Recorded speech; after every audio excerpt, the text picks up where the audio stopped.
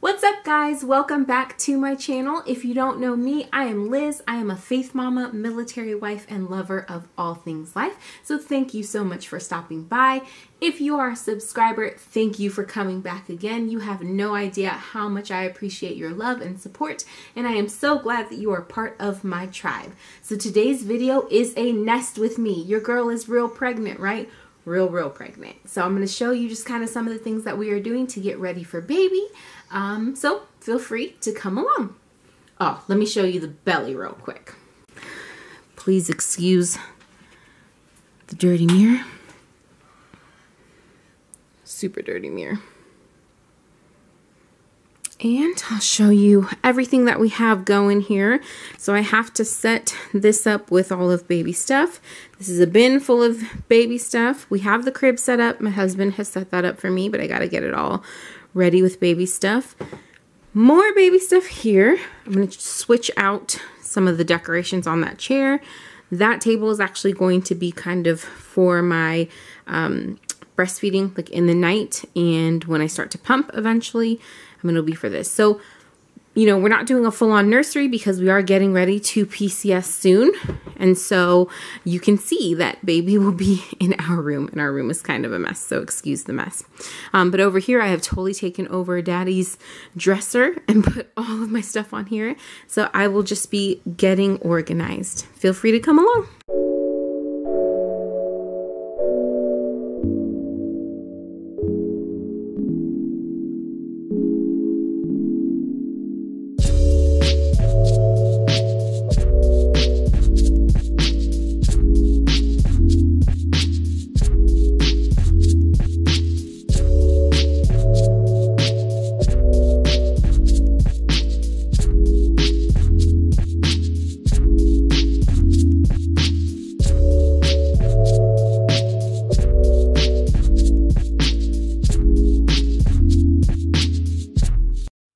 So now we're going to sort this stuff out right here. What is it? What is this comfy stuff? It goes on mommy's boobies.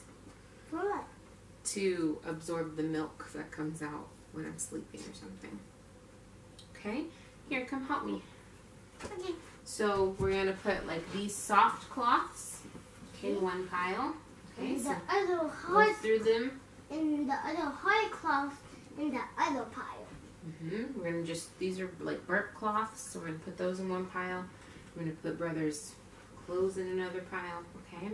This Yep, soft. that's a soft cloth. That'll go there. So as you can see, I have my little helper, my daughter Kaya, to help me with sorting and getting everything set up. So some people say, girl, your daughter is in kindergarten, she is 5, you are crazy starting all over. And part of me does feel crazy, but then the other part of me like lives for these times because she just wants to help. She just wants to be a part of it, and I know that she will be an amazing helper whenever baby is born. She's already so excited to get the diapers. She says she's not changing any diapers, but she's so excited to help her mama out. And so it's just something so sweet, and to see her kind of just light up at the thought of having a little brother and teaching him and showing him different things and being able to help her mama.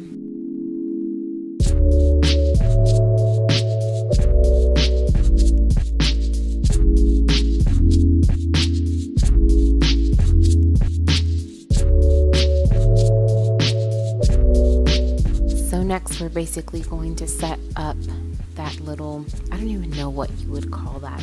It's kind of like a dresser. It's not really a dresser. A cubby, not so much. I don't know. But basically with diaper changing supplies and all of his clothes. I have had that for a very long time. It's actually from Walmart, I think. It's the Munchkin brand, but it has lasted a long time. I've had it since my daughter was born. And of course, my sweet girl is helping me put everything where it needs to be. And this will pay off because when Mama's downstairs and says, hey, go get me a towel or go get me a onesie or whatever, she's gonna know.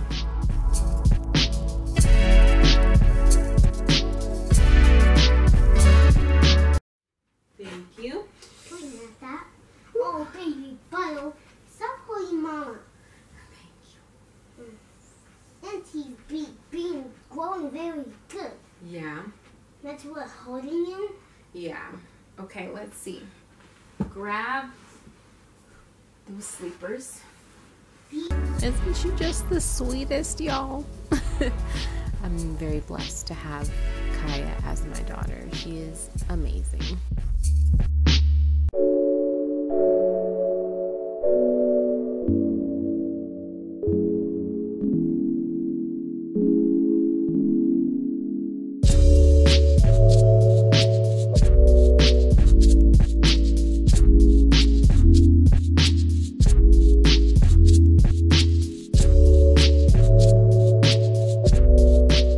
So here I'm just setting up his baby monitor.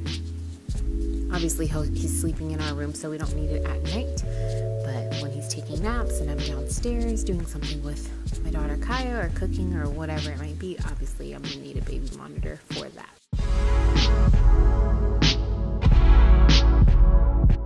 And this was off of Amazon, super cheap. So far I like it. I will link it down below so that you guys can check it out if you want.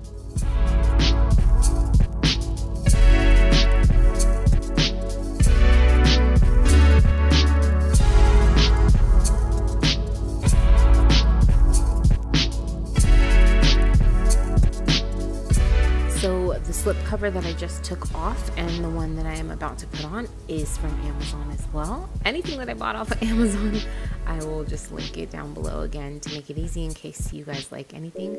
But y'all, this chair kicked my pregnant behind trying to put the cover on. Your girl was on the struggle bus.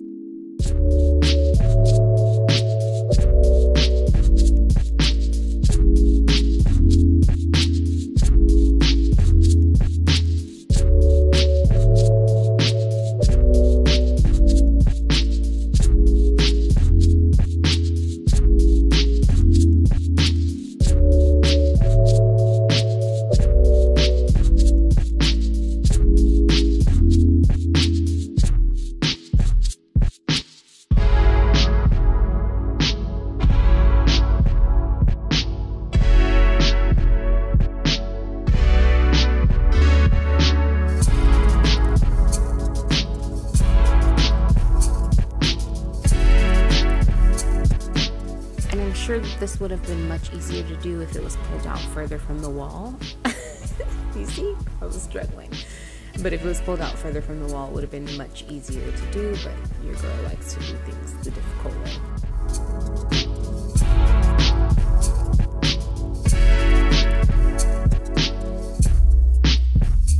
And there, my daughter is showing me, you're gonna use this when you rock the baby and feed him at night. Yes, I am. So now I'm just setting up my breastfeeding / pumping station, right? So I have my breast pump, I have my nipple butter, my breast pads are going into that little bag, as well as we found, and I registered for, like the the Boobies pumping lubricant, right? Because sometimes that can be painful. So just putting everything that I need for breastfeeding or breast pumping. I do need to get my boppy out of storage, and it'll probably just go right next to that chair or behind the chair to use whenever I am feeding him.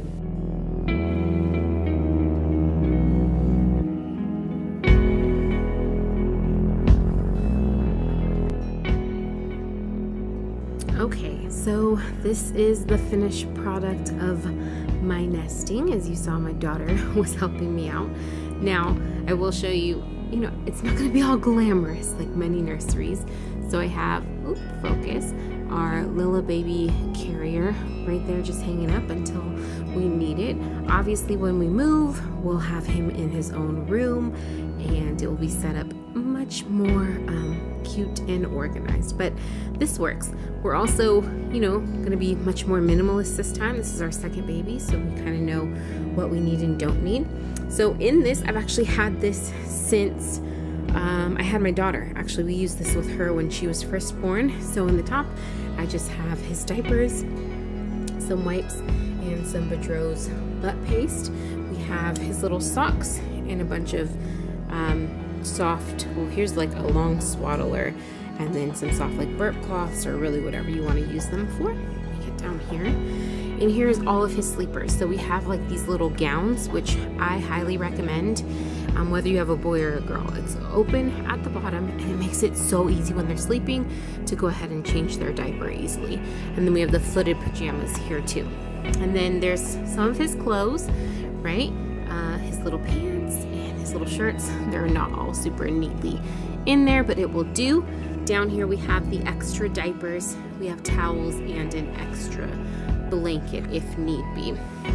Then coming over here, we have his crib set up, and my daughter put this in there. Obviously, like I said, I am a second-time mom, so don't try to shame me in the comments. Obviously, pillows and stuffed animals are coming out when the baby goes in there. Duh. I know these things, but here we go. That is his crib set up. Who dat? And then over here, I kind of have my breastfeeding station, right? So we have my pump when it's time, my bags, we have the nipple butter, the Haka breast pump to stick on one side, and then my washable overnight nursing pads. And then we have the seat that I can kind of just breastfeed him in throughout the evening. I'm gonna pull my covers and show you down here. Look at that, just some extra stuff. So my leftover nursing pads as I need them within reach, my massager, and then you've probably been hearing this beep the entire time, but that's the baby monitor that's been set up and it's charging, but the camera is off over here, which is why it's making that beeping noise. So there you have it, our little one-sided part of our nursery. So we do have a 2-story home. So right now in our living room, I'm basically just putting together a little box with diaper changing supplies, as well as a basket with a sleep sack, a burp cloth, and a blanket, and a little lovey in there. So in here is just kind of, I guess, comfort station. I don't even know. But basically I have a blanket in here. I have some nursing pads for if I need to change them, just a little lovey, a swaddler, and just a burp cloth.